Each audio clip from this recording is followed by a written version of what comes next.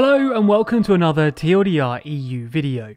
Catalonia is a 32,000 square kilometre region in the northeast of Spain, and is home to the city of Barcelona and over 7.7 million people. The region is very contentious though, with many in this autonomous community keen to break away from the rest of Spain and form their own independent nation. So in this video, we're going to discuss the Catalan independence movement, going all the way back to its formation in 1922, then explain the state of the movement today and why this has become a major issue in the last few weeks. Before we start though, there's about a week left on our big February Patreon push, so if you do want to help us out, then now's your time. That's because on top of all of the standard Patreon perks, like the ability to vote on video topics, early access to videos, and exclusive live events, everyone who signs up for a tier $10 or above this month gets an exclusive golden pin badge for free.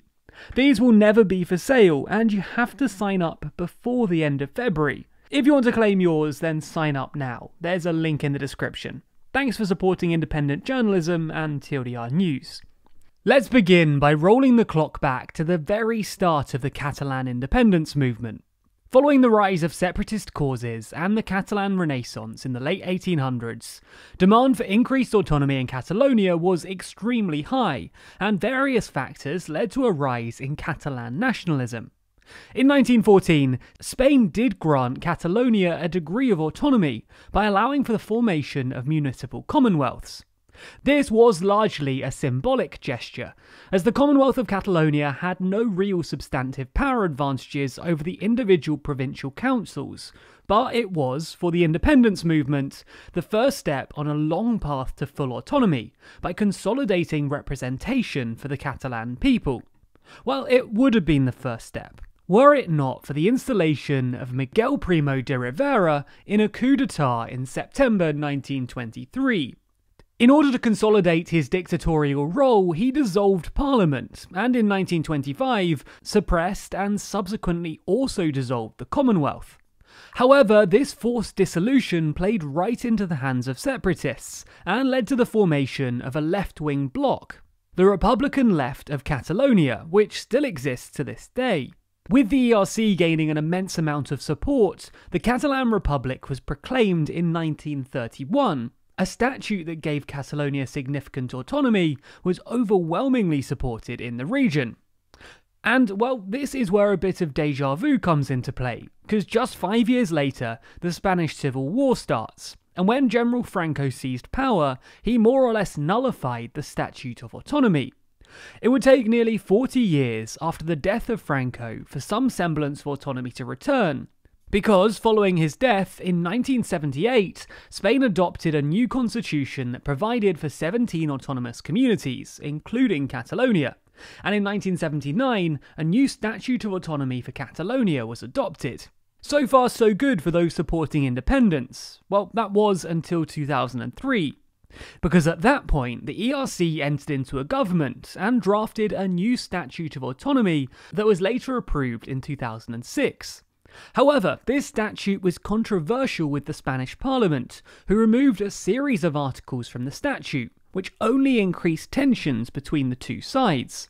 From there though, calls for independence balloon, leading to the modern movement we know today. Almost immediately after being ratified by Catalan voters, the Popular Party challenged the statute, taking the case to Spain's Constitutional Court.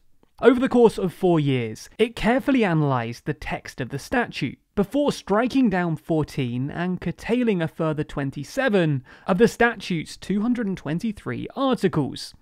However, what set the starting gun for events that would succeed the ruling was the following declaration, with the court effectively arguing that Catalonia is a nationality, not a nation. The Economist stated at the time that for a decision that took 4 years to reach, the rewriting of Catalonia's controversial autonomy charter ordered by Spain's Constitutional Court on June 28th was surprisingly light-handed. We don't normally call people out on things like this, but boy were they wrong. Following the ruling, Artur Mas, then president of Catalonia, pledged to hold an independence referendum if his party won re-election with a sizable majority. Something it did in the aftermath of snap elections called during a breakdown of talks between Catalonia and Madrid.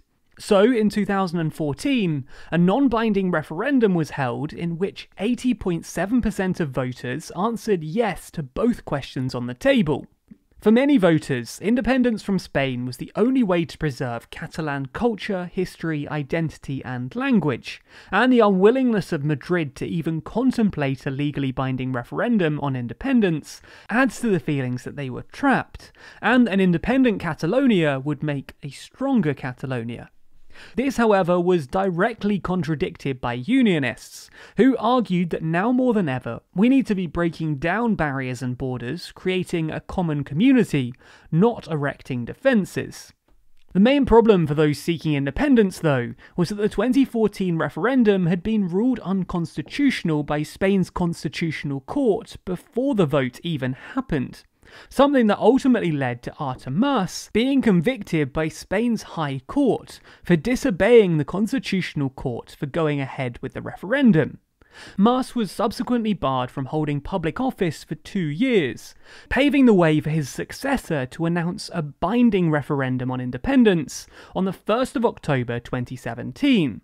The now famed referendum in October 2017 was also ruled as unconstitutional, with the court arguing that the law Catalonia's parliament passed in order to hold the referendum violated the principle of the supremacy of the Spanish constitution, national sovereignty, and the indissoluble unity of the nation.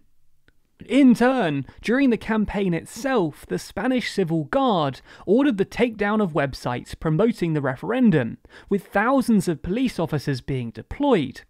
The referendum nonetheless went ahead. 43% of the electorate turned out, and 90% voted yes to the question on whether Catalonia should become independent. With political unrest growing and a declaration of independence on the cards, Spain's then Prime Minister triggered the nuclear option, Article 155 of the Spanish Constitution, the suspension of Catalonia's autonomous status, and the imposition of direct rule.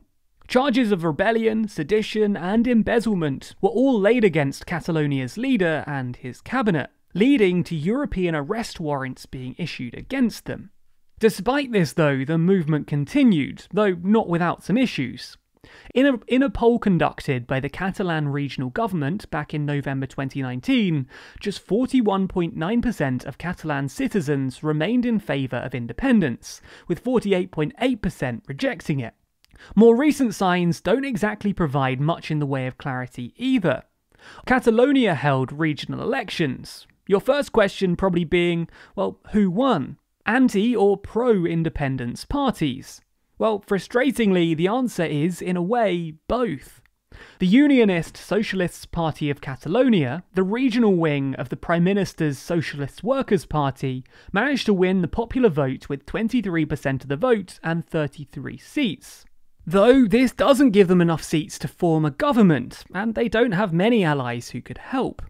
The leader of the ERC ruled out working with the Socialists, a requirement if they hoped to form a government, saying that they wouldn't work together even if Madrid suddenly decided to pardon jailed separatist leaders. Talking to the Reuters news agency, the party's leader said, "I would like to send a message to European authorities. The results are clear.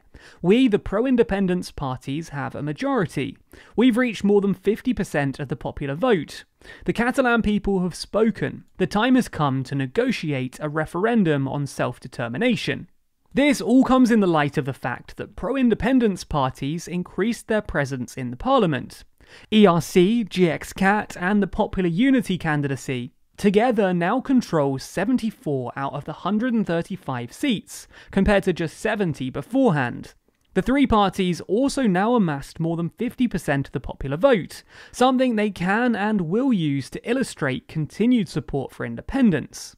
The ERC's leader, talking to Politico, is clear that he wishes to form a government that would seek to negotiate a binding referendum and apply the Scottish way to the issue of independence.